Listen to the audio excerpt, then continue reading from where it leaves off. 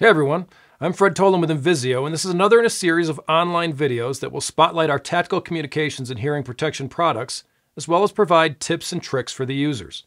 In this episode, we'll be covering our newest in-ear solution, the X7 headset. Now, if you've ever attended one of my new equipment training sessions, you'll know I'm a big fan of INVISIO's X5 headset. If you've never heard of it, it was also one of the first videos I ever did for this YouTube channel. There was just a lot to really love about that headset. Hearing protection? Market leading. Situational awareness? Superior. It's something you have to experience to understand how good it really is. Versatility? Unmatched. The ability to remove your helmet without losing comms, or throw on a gas mask for a hasty operation and not lose any time getting up on your radio, on top of not worrying about losing your seal when you bring up your rifle for a solid cheek weld, amazing. We've taken all those great features and we've improved upon them. So let's get into it and take a look at the X7 headset. At first glance, the X7 looks pretty similar to the X5 with some exceptions. The actual housing of the headset is a little smaller, as you can see. More importantly, though, it's more ergonomically shaped, making it much more comfortable and easier to fit. It's also lighter than the X5, coming in at only 47 grams. We've also removed the cable retainer, which was the plastic sleeve that wrapped around the user's ears, and replaced it with a much more comfortable integrated ear hook. This new ear hook can be manipulated to fit exactly how you need it to. The loudspeaker nozzle is also a little different, as it's no longer threaded, which we'll talk about later. The hear-through mics on the side of the headset have been upgraded for better performance and a lower noise floor. The result being, you'll have a better rendering of high-frequency noise with lower constant background noise, and you'll still have the best situational awareness on the market. The foam windshields are also a little smaller and have been slightly recessed into the earpiece housing, protecting them more and minimizing the risk of them coming off in all environments. Something that might not be as easily noticeable, we've shortened the cable length from 1200 millimeters to 900 millimeters. This decision was made after careful consideration of user feedback, along with angling the headset connector to make the overall footprint on the chest smaller. This will make cable routing much tighter and cleaner. We still have the clip on the cable to connect it to MOLLE and other surfaces, as well as the cable adjustment slider, so you can always find that position that allows you to move your head in all directions without pulling or snagging. Most importantly, in my personal opinion, you may notice that the X7 doesn't have that bone conduction mic, which was the little bladder that lived on the right earpiece of the X5. That's because the X7 uses a different type of bone conduction technology, which is referred to as a voice pickup sensor, or VPU, as I'll call it from here on out. With the traditional BCM, you were only picking up vibrations from a single point within the ear canal.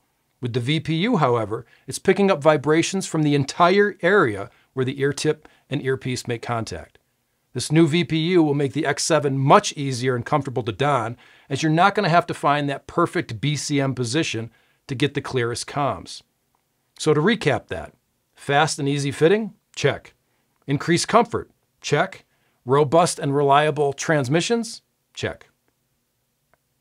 Moving on, let's talk about the different wearing options for the X7. With the X5, you were able to pick from 3 different sizes of soft springs, short, medium, and long. Having the right size was important because it provided some forward tension on the bone conduction microphone, which helped with clear comms. Swapping these out was pretty simple, but it was possible for them to slip out, leaving you needing a replacement.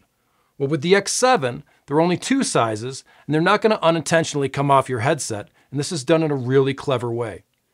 Instead of having a swappable soft spring, we've got a swappable silicone sleeve with a fixed INVISIO earwing on it. The sleeve goes over the housing of the headset, keeping it snug and making it more comfortable because you don't have hard plastic sitting in your ear. Instead, you got a nice silicone cushion that also protects the earpiece from wear and tear.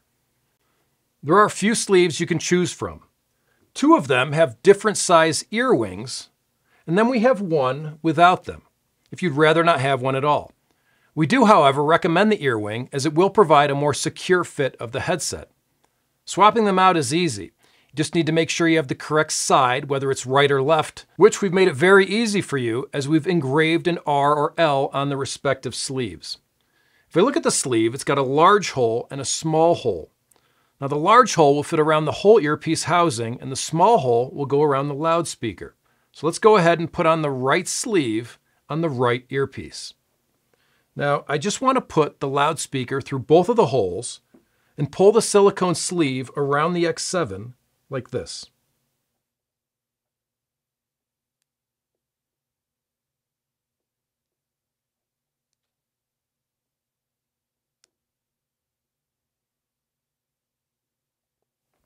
Make sure it's nice and flush with the edges of your earpiece, and you're good to go.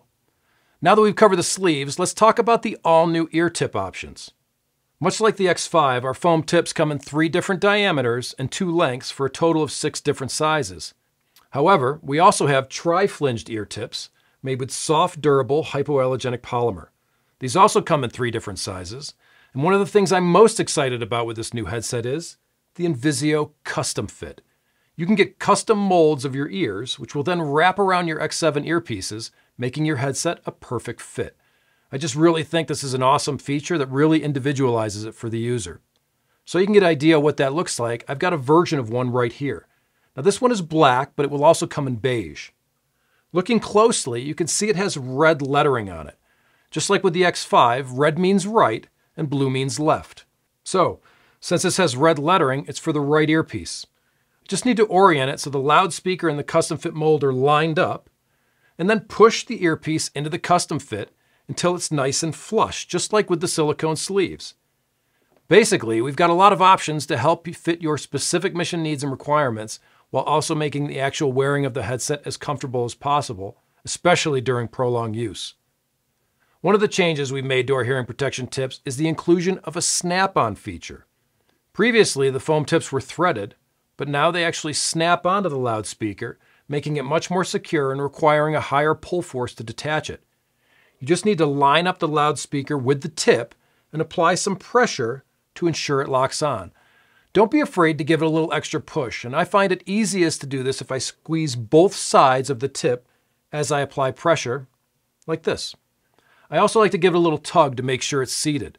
To take it off, just grab the base of the tip you're using with one hand, the earpiece with another, and use a little pull force to remove it, and that's all there is to it. With the foam tips, if they get compressed down when you're putting them on or taking them off, there's nothing to worry about. They'll return back to their normal shape, and just like our previous tips, they are body heat activated, so they'll do so even faster inside your ear canal. Since I've got the tips on here now and my sleeves with the ear wings are already on there, this is a good time to go over how to don the X7 headset. For my purposes, and since I don't have the headset routed through my kit, I'm just going to wrap the whole thing around my neck. First thing I want to do is find the appropriate earpiece. We'll start with the right one. Now I want to make sure I compress the foam tip. If you're using the tri-flange tips or the custom fit, you can skip this step, but if you're using a foam tip, this is an important step and should not be skipped. So I'm compressing the full length of the tip. We don't want a cone shape, we want it compressed all the way down to the base. Within 5 seconds or so, I'm going to want to insert it into my ear. To make sure it gets deep, I'm going to want to pull up and back on my ear with the other hand. This will actually open up the ear canal. And once it's in there, I want to just go ahead and let that foam expand. The ear wing is going to fit under this little ridge in the ear. And then the ear hook is going to go around the back of the ear, like so. As I mentioned earlier, these tips are body heat activated. So once in the ear, the foam will expand back to its original shape, creating a seal in the ear canal. If you're using the tri-flange tips or the custom fit, they'll be set as soon as they're in your ear canal. After it's done, make sure you adjust your cable adjustment slider so you can move your head in all directions without it tugging on the headset, and you're good to go.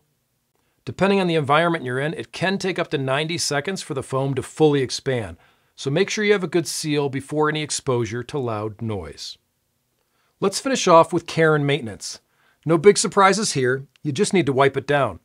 I prefer to use a moistened, lint-free cloth, or if it's really dirty, this headset is 2-meter submersible, so you can submerge it in water and agitate it, or run it under a faucet to get any excess debris off. Just don't use high-pressure water and don't aim it directly into the loudspeaker.